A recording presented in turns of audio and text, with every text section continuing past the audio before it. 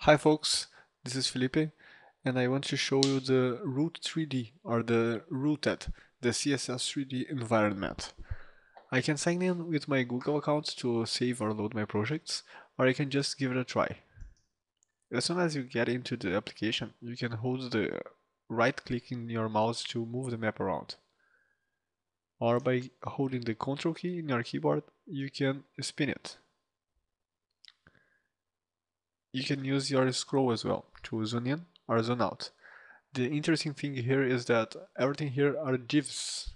Everything you see here is just a bunch of GIFs running with a JavaScript engine and CSS3. Let's add an element here, like this. I can change its position or properties, like I can rotate it.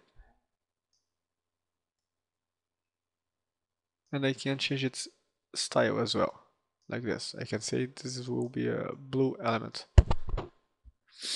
After that I can spin the map around, move it, zoom in or zoom out. I can use this checkbox here to spin the map around. Just to visualize what I am doing.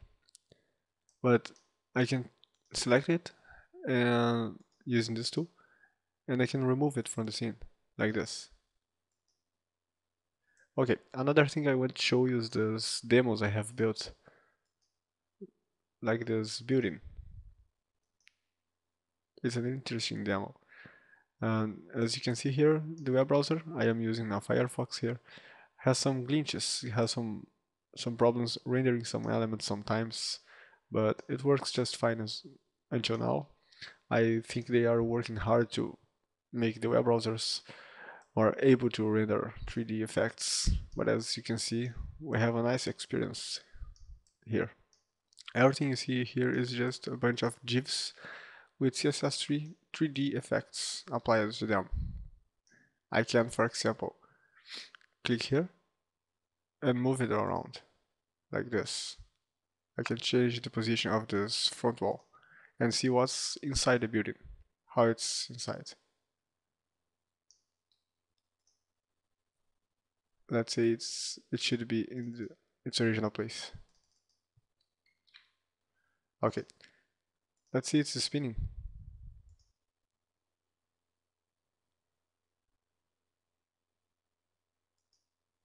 I hope you all can give me some nice feedback or report bugs, those bugs you may find, and you will probably find some. And I think we can help the web browsers to get better as well. And if you want to help me improving my tool or fixing bugs and sending ideas, it would be awesome as well. Thank you very much.